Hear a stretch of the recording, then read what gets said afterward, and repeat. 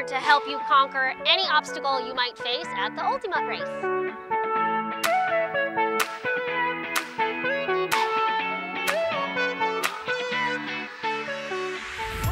Gracie, and now we're going to start working on jumping over something.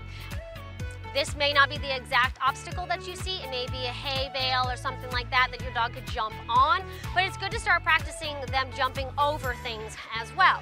Whenever you're starting this, you want to start with the obstacle as low as it can possibly be. So we're going to hop over it again. Good girl, see how she did that little hop? That tells me she is ready for the next round. So the next round would be, hold on, don't jump the gun, would be making it a little bit higher and helping her to hop over it. You got it, girlfriend. I'm luring her with a treat to start. Eventually, you'll raise it up as high as you feel comfortable and what you think would be a good height for your dog to jump over, and then you'll get to this point. So now Gracie's nice and comfortable with clearing it. Over. Excellent, girlfriend. Good girl.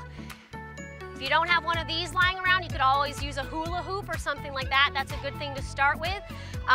Again, make sure you're starting off in a good environment, not lots of distractions. As you can see, Gracie wanted to go play with a bunch of pups. And make sure you have water and whatever your dog likes. Gracie's a fan of food, just like me, but other dogs may like toys or affection instead. Have fun practicing. This has been a training moment from Critter Boutique. If you want to see more videos like this, subscribe to our YouTube channel below, and we'll see you in the next one. Bye.